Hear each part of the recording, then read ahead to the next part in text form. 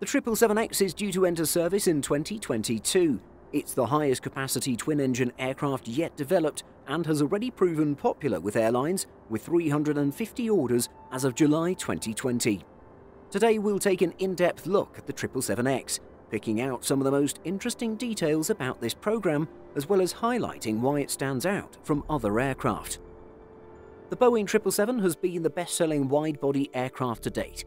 It first flew in 1994, and now 25 years later, it's getting a replacement, the 777X. This update brings with it a lot of improvements. It'll carry more people and fly further than previous versions. Despite the updates, it still maintains much in common with the 777-200 and the 777-300, both structurally and operationally. According to Boeing, the 777-9 will offer a typical two-class seating capacity of 426. This is the largest of any twin-engine aircraft to date. For comparison, the A350-900 offers 315 and the A350-1000 369. The 777-300 has a capacity of 368. The 777-9 is actually closer to the capacity of some four-engine aircraft. The A340-600 offers a two-class capacity of 440, while the 747-8 has a typical three-class capacity of 467. The gap between four- and two-engine aircraft has been narrowing for some time. With ETOPS improvements, there are few areas that twinjets cannot fly. The first amongst commercial aircraft, the 777X will feature wingtips that fold when on the ground. This will bring several advantages. The longer wings allow for more efficient in-flight operations, while folding them on the ground means the aircraft can access more airports. When extended, the wings offer a span of 71.75 meters. Larger wings improve the aerodynamics and efficiency of the aircraft, but when on the ground they can be folded so that the wingspan is just 64.8 meters. This is the same as the 777's wingspan and allows the 777X to use the same taxiway and gate facilities. It's only the second time that Boeing has redesigned the wing on an existing aircraft. It first did this with the 737, introducing a new wing design for the next generation series. One of the difficulties faced by the Airbus A380 was its size and the limits this placed on airport operations. It's categorized in the largest of the 6 groups defined by FAA's Airplane Design Group, ADG. This largest group is limited in the number of airports where it can operate. The folding wings keep the 777X in the second largest group. Boeing is offering 2 versions of the 777X. The 777-9 is the larger variant and will launch first.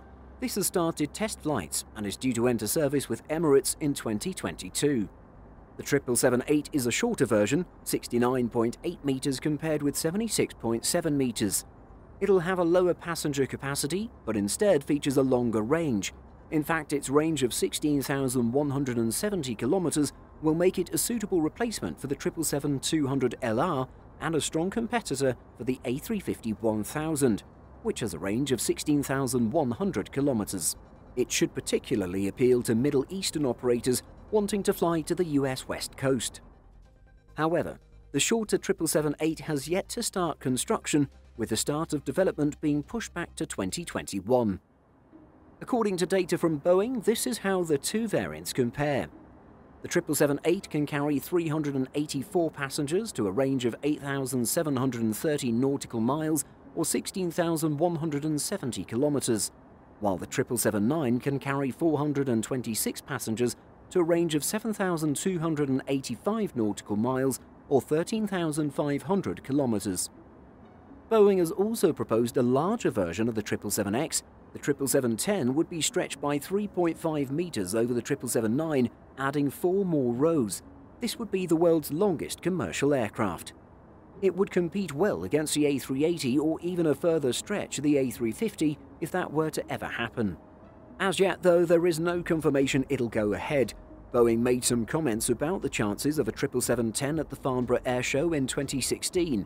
Boeing Commercial Airplanes Chief Executive Ray Connor told Flight Global, "We have the ability to do it.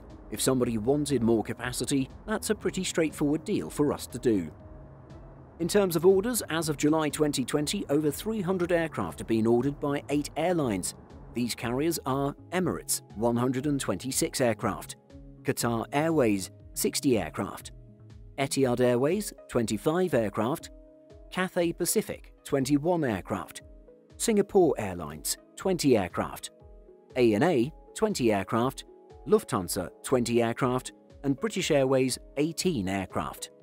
Middle Eastern airline Emirates placed the largest order for the 777X when it ordered 150 aircraft in July 2014, 35 Boeing 777-8s and 115 Boeing 777-9s.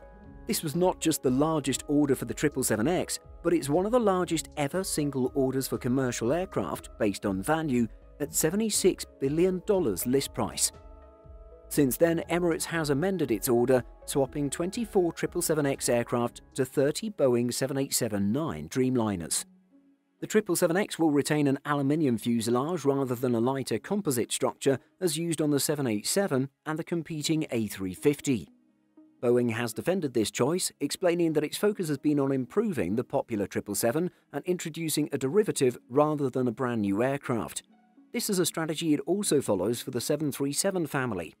The metal fuselage of the 777X will be heavier than a composite material, but this is compensated for by the new engines and wing design. The cabin width is increased 4 inches over the 777. This is achieved through thinner walls and more efficient insulation. This will be especially noticeable in economy and premium economy classes, where the extra width is not enough to add an extra seat, but should allow a bit of extra seat width. Airlines will most likely go with a 10 abreast economy layout, but will have some extra space to use. Any extra width will help achieve a spacious feeling for passengers, but Boeing hopes to go further with the 777X and improve on passenger comfort. Boeing's cabin experience and revenue analysis regional director Kent Craver explained, "We've learned a lot since the 777 was first introduced in the 1990s, especially a lot into human psychology during travel. We use lighting and the architecture to create not only physical space, which is finite, but a sense of spaciousness, so on a psychological level." The 777X will feature larger passenger windows than the 777, giving more light in the cabin and better viewing for passengers. On the 777, windows are 140 square inches, while on the A350 they're only 125 square inches.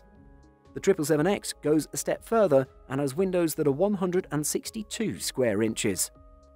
The windows are also placed higher in the fuselage to increase viewing. They'll also feature the same electronic dimming technology as used on the 787.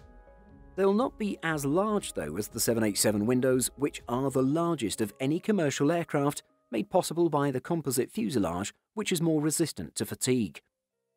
Raising the pressure inside the cabin has been one of the most significant developments for passengers in recent years. Doing this leads to a more comfortable flight with subdued jet lag effects. With a simulated lower altitude, the air is denser and it's easier for the body to oxygenate itself. Most aircraft cabins are pressurized to 8,000 feet. Boeing lowered that for the 787 to 6,000 feet. It'll use similar pressurization for the 777X. This is despite the fact that the 777X has an aluminium fuselage as opposed to the composite fuselage of the 787. In theory, the increased air pressure in the cabin will place greater stress on the aluminium airframe and reduce its service life, which is why we've not typically seen this with other aircraft. Boeing believes, though, that they can achieve this with the 777X. In reporting by Business Insider, Boeing's Kent Craver explained, "We also understand the requirements of the lower cabin altitude in terms of cycles and pressures on the fuselage. As a result, we can achieve it with a few local reinforcements and change those loads out to accommodate lower cabin altitude." One more area of passenger experience that Boeing will improve upon is luggage storage. The 777X will add larger overhead bins, allowing luggage to be loaded on its side. This may sound like a small change, but with bags in the cabin increasing as airlines introduce new baggage pricing strategies, having more space and easier access to luggage during the flight will be an advantage. One of the most exciting aspects for passengers will be the flagship status of the 777X with airlines. Many airlines will install their most luxurious and up-to-date seating. Some are even introducing new premium cabins for it. Some examples we know of thus far include the following. British Airways has confirmed it'll install its new Club Suite on the 777X. This is an upgraded business class that features suite-style seats with partial doors.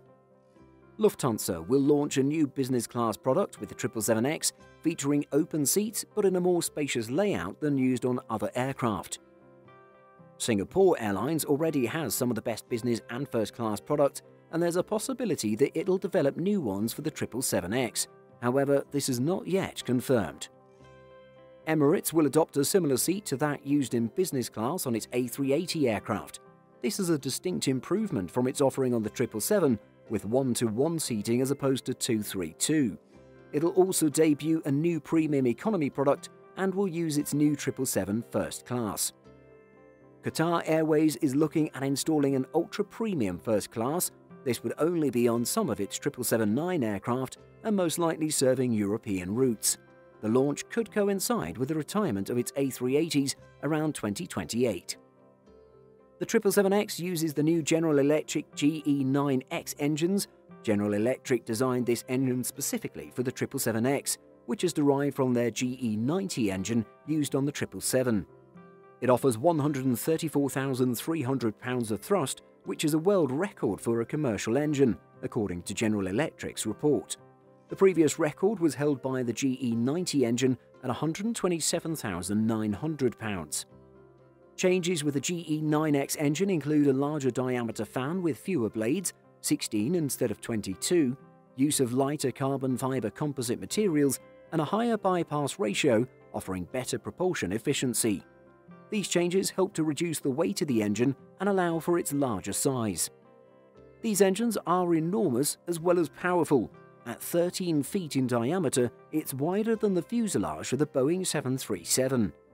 Despite the largest engines, higher capacity, and huge range, the 777X will be an extremely efficient aircraft. It offers a cost per seat 13% lower than the 777-300ER and 33% lower than the 747-400, according to an analysis by the Air Current. It's hard to compare efficiency with other aircraft until it's in service. Boeing, however, claims that the 777-8 will offer 4% lower operating costs than the A350-1000. The 777-9 takes things further with 11% lower costs.